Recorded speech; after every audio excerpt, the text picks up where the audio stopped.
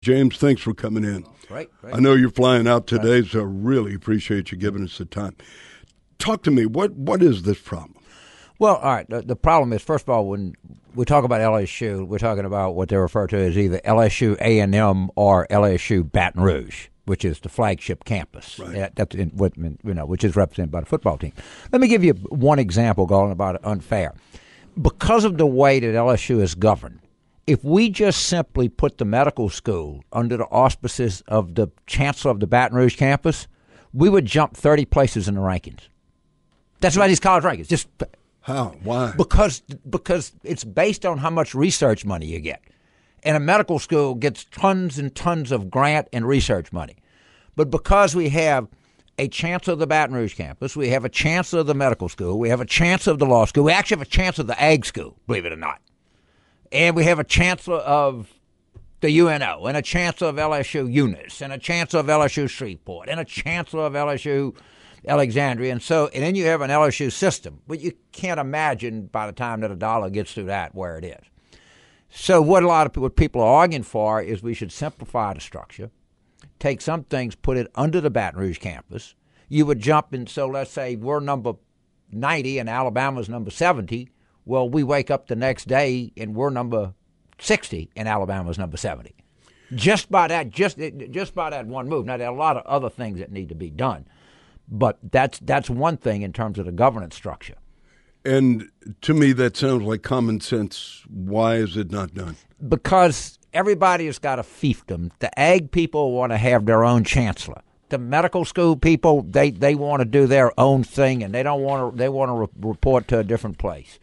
And so you have that convoluted governance. Let me make it even worse for you. Louisiana has more degree-granting universities per capita than any state in the union. Any state in the union. I wouldn't argue that higher education in Louisiana is anything to write home about.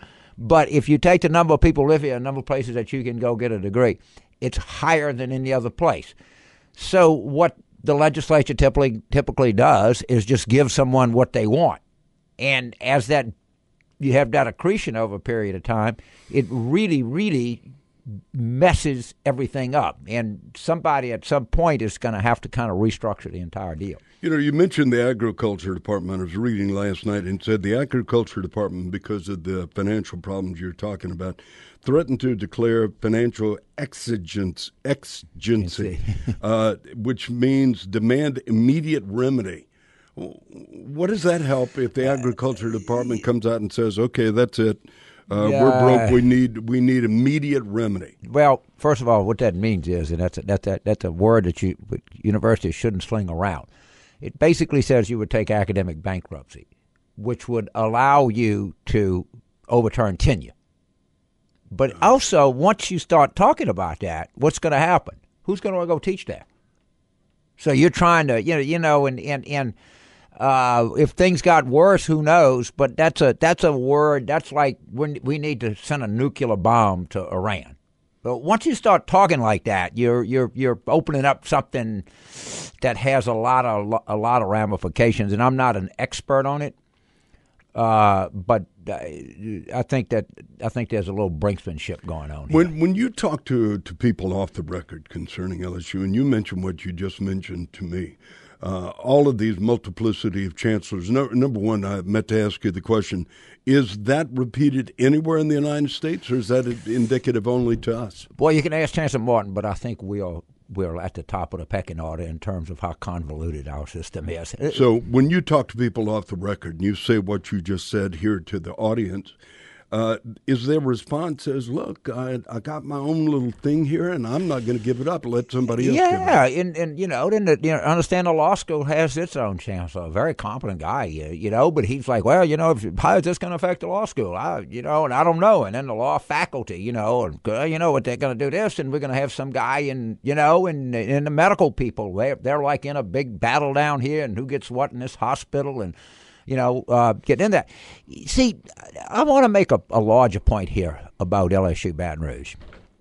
And I think that you'll agree with me. LSU Baton Rouge is not the best state university in the country. I wouldn't argue that. Michigan, Virginia, Cal or Texas or one of those places, North Carolina. They're all, really great sort of universities. I could argue that we're the most improved. In terms of graduation rate, in terms of quality of students in the last 20 years, the only other place that even challenges us is the University of Maryland, if you look at the statistics. Really? Yes. It's just unbelievable, the quality of students we're getting at Baton Rouge. But I'm not going to argue that. But what I am going to argue is, to our state, LSU Baton Rouge is the single most indispensable university in the country. Why? Why? Okay, let's think about it. If you're in Alabama, you go to Auburn, you go to Alabama. If you're in South Carolina, you go to Clemson, you go to South Carolina.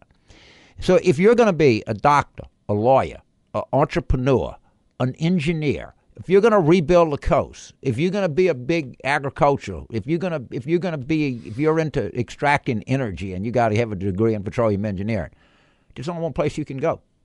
That's LSU. There's no backup. Tulane's a great university. I teach there, but outside of a certain impact here in the city of New Orleans, Tulane's impact in the rest of the state is not very much. So what we're doing is we're taking the indispensable asset that we have, that is hiring the people, that's making the laws, that's curing the diseases, that's building the levees, that's working on the coastline, that's extracting the energy. And we're demeaning that. And it makes no sense. We're literally eating our seed corn. And I'm not. This is not to say that or Nichols or Delgado, for that matter, don't all have, or Southeastern have a real important mission. But the mission of LSU is to train the professional class of this state. And when I see this happening, it's like they can't really be doing this. They cut the state appropriation from, I want to say, $245 million to $153 million. They've lost 10% of their faculty. But talked to the chancellor about this, but the provost told me we lost 3 of our best computer science people. Now, God knows that's what this state don't need is computers. We just got the digital laws changed. Right, and we also got funding issues here. We have governance issues, but we have funding issues.